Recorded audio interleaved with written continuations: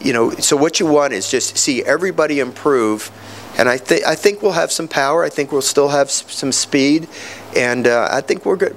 I think people are going to be really surprised by the lineup that we put out there next year. You know, we lost some great players.